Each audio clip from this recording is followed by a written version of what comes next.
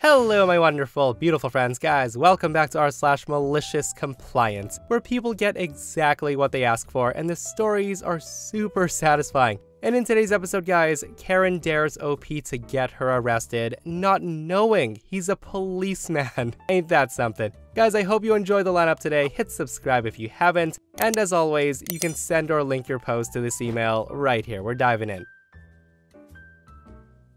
So I work at a small Chinese restaurant that generally only has locals and regulars with the odd visit from out of the area. Because it's so small, on a normal day or night, we only have one waitress on a shift. We were having a relatively quiet night, so I was sitting around, pouring some soy sauce into bottles and cleaning chili jars. And that's when a group of 4 walk in. They're all relatively nice. I give them the good old casual greeting and seat them down. They do their stuff, order their meal, and for drinks, they only get table water, which is normal. When I bring out their food, the old man asks for a bottle of the red wine. Now, in my restaurant, we don't serve alcohol. Also, I'm not even 18 yet, so I can't even handle alcohol if we did. I tell him we don't have any alcohol in this establishment, and he goes on this rage, pointing out a bottle that was on the shelf. Now I know what he was pointing to. It was our Chinese vinegar. The bottles look remarkably like Asian alcohol. They're green with red on it and the writing is in Chinese. And I told him that, sir, that's vinegar, not wine. Hearing me say that, he goes on this alcoholic rage, yelling at how stupid I am, how I couldn't know what alcohol was because I was underage, and how I was hiding alcohol from him, and he would make a complaint on our Facebook page. His children and wife look embarrassed and they're trying to hide themselves, and his wife just gives me a look that says, just do it and he'll regret it. So in the middle of him yelling at me, I go get a bottle of the red vinegar and put it on the table. The old man makes a really big deal out of it, saying something like, ugh, wasn't that easy? Waitresses in my day would have done it in 2 seconds. That's when I walk away, and when I turn around to check, he spat a mouthful of vinegar out onto the plate and was trying to wash out the taste of the Chinese vinegar with water. Now, to be fair, the wife did come up to me later and apologize for his idiocy. They also never made that Facebook post, and they ended up paying $20 for the bottle since he took it straight to his lips. We never saw them again. Hey, sometimes you just gotta let people learn themselves, right? And honestly, I was expecting him to freak out at OP for letting him drink that red vinegar, but I guess he might have been too embarrassed to cause an even bigger scene. But what a rookie mistake though, not even taking a whiff before putting it to his lips. He deserved it.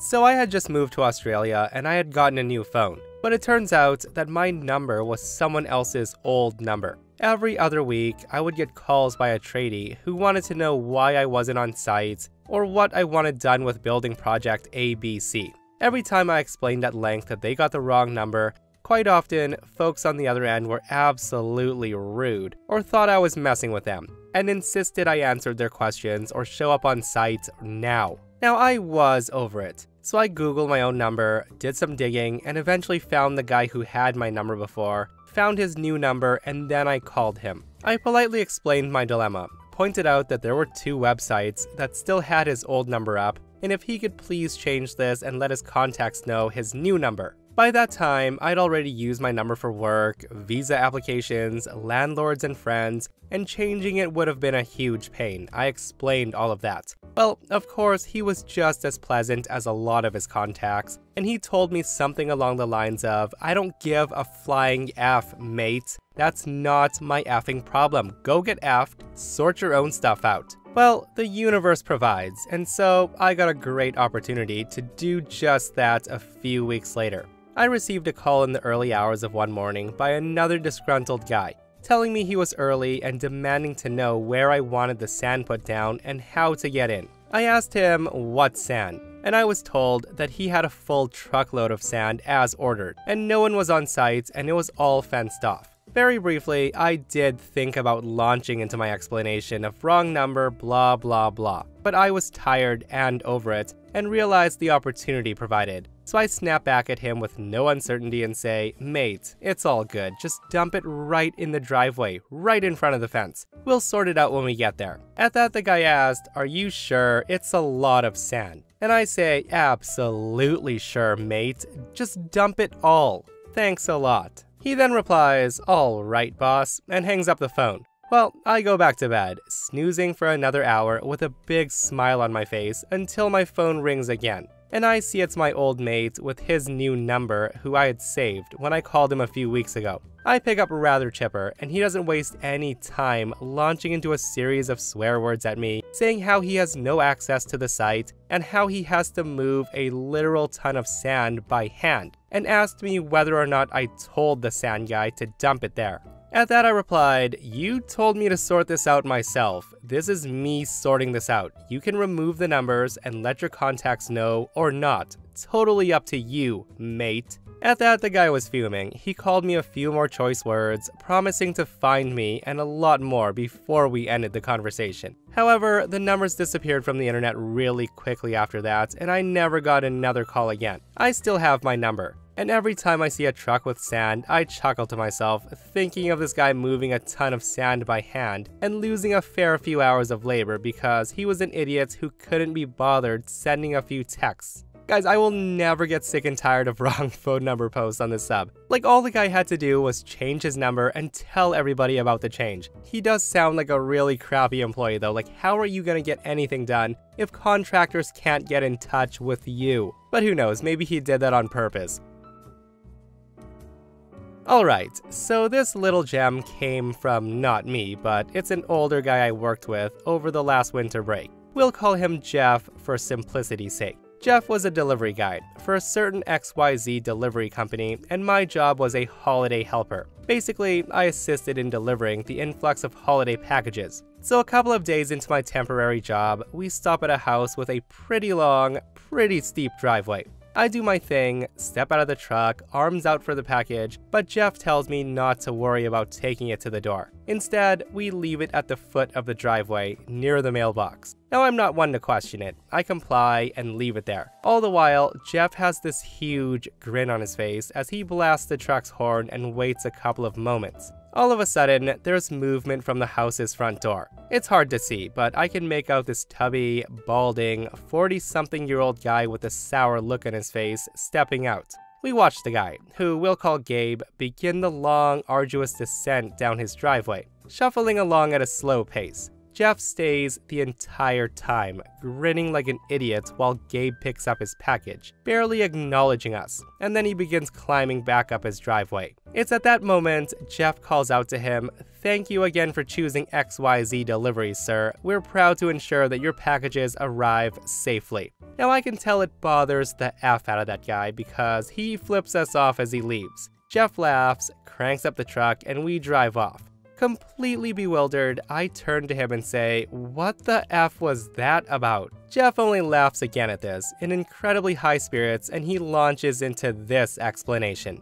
So apparently the guy we just delivered to has had a history of effing over people he hires to do work for his home. At the time that Jeff got effed over, he'd been delivering to Gabe for years, and the guy had never been home, or he'd been home but never answered the door. Additionally, the guy's garage was always closed, which is important, because when it rains, it's company policy to leave a package just inside the garage door for safekeeping.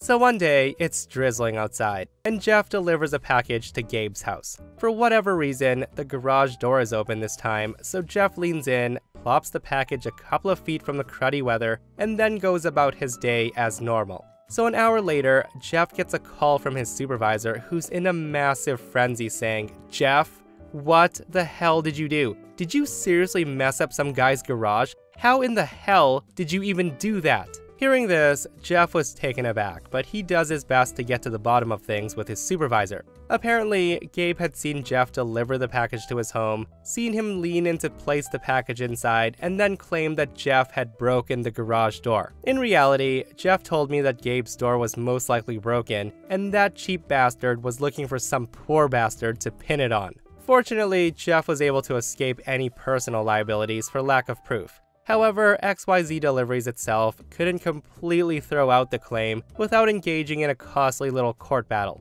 as they indeed had a delivery man on the premises and no proof of when the thing broke. So they weighed the costs and they decided on a $600 payout, instead of the potential thousands it would cost in legal fees. Gabe, being the smug a-hole, got his garage repaired for free, Luckily for Jeff, however, a small loophole in the delivery company policy allowed him to exact revenge. So the loophole basically was this. In the case of delivering to locations where the delivery person feels that he's at risk or in danger, he does not have to risk his personal well-being by setting foot on said location's property. Instead, the said individual is allowed to drop the package off at the safest and most convenient location nearest to the individual's property, i.e. the mailbox or the foot of the driveway. Learning this, Jeff takes full advantage. The next package Gabe orders happens to be an expensive piece of electronics, and it was marked urgent. Even better, it's raining the day of delivery. Absolute downpours.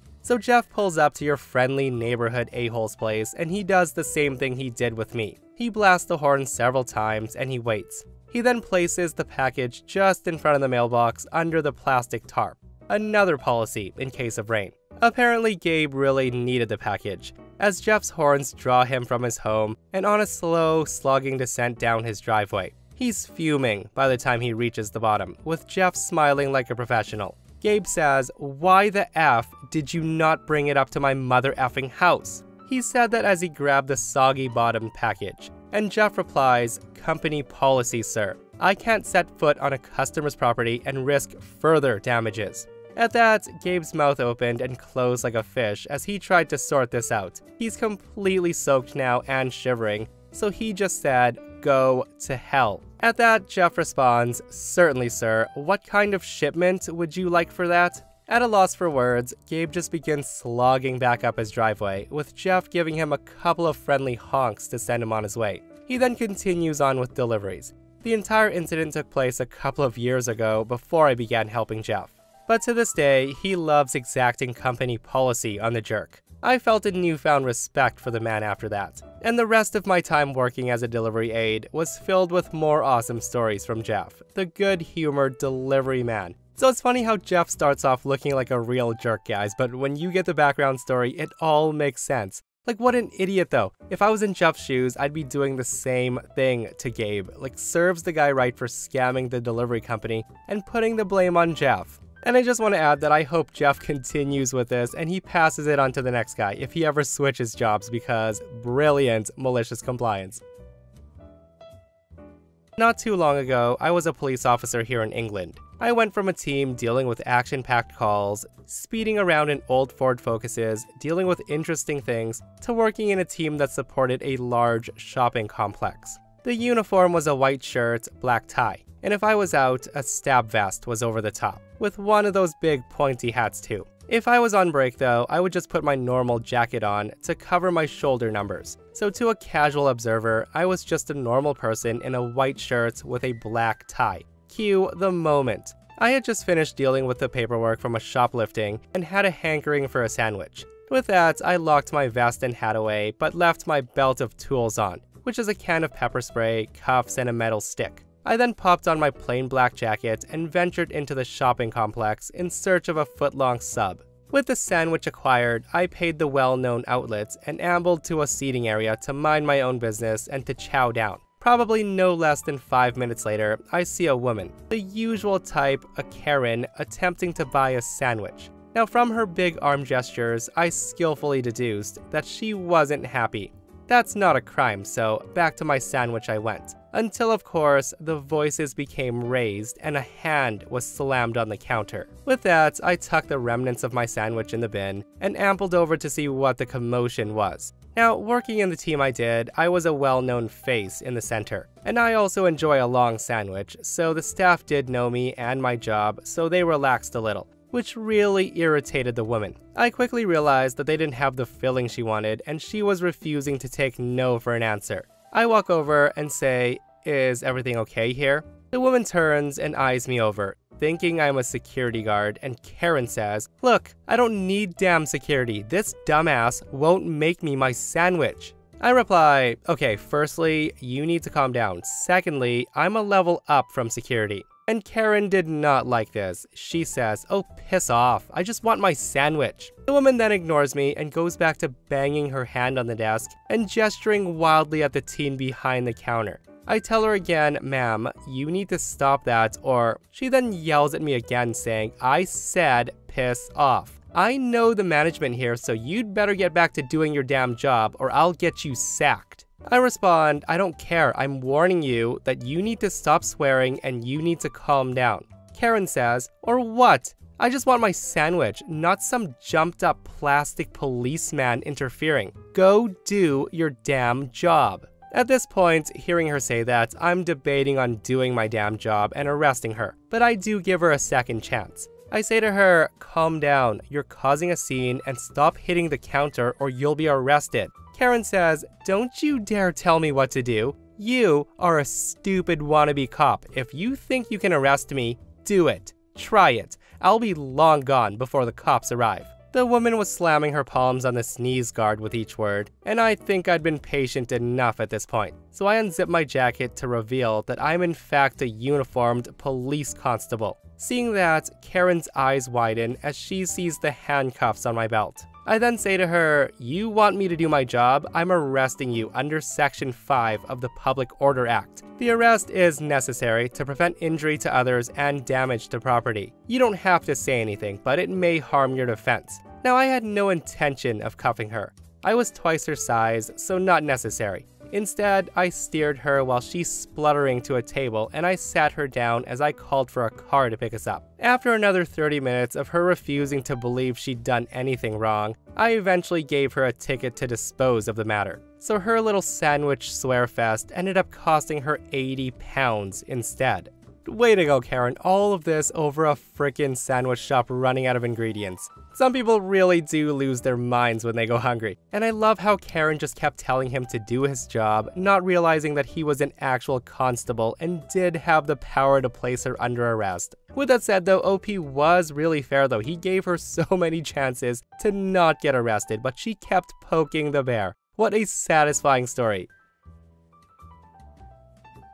So this all happened about 18 years ago. I was a waitress for a village inn. I worked the morning shift because it had the most business. This was back when smoking was still allowed in restaurants, and we had a smoking section and a non-smoking section. Our seating chart was designed for this in mind and was never changed, even after the restaurant went full non-smoking. Now on Sunday, we had your wonderful church rush that would pack the entire place for hours. So Sunday was totally non-smoking until 3 p.m.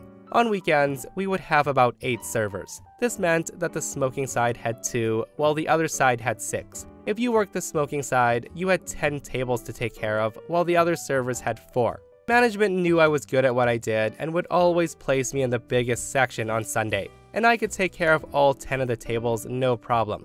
Now of course, servers always talk about their tips, and without fail, I always made more than anyone else, and this caused anger from the newer servers, and they said it's because I always got the better section. So with that, management came to me and told me what was going on, and that's when we decided on malicious compliance. So I tell the servers, okay, you can have my section next Sunday and I'll take the small section. But since I'm on the other side of the restaurant, I won't be able to help you as much. With that, I got to enjoy a less stressful Sunday, did my job as normal, turned my tables, and made a ton of money. The other server was running around like crazy, not getting much done. At the end of the shift, they learned that they made less than the week before because of how bad they were taking care of their tables. And church crowds are horrible if you aren't taking care of them right. It's always great to hear the server say, you can have your section back, I don't ever want it again. Now this wasn't a one-time thing. This happened many times over the 5 years I worked there.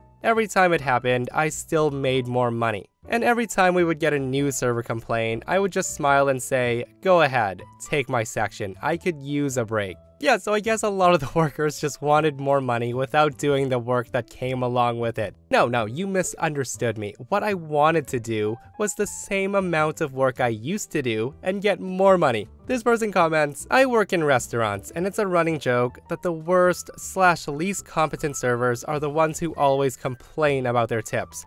Can you believe this table only left me this amount? Yes, I can.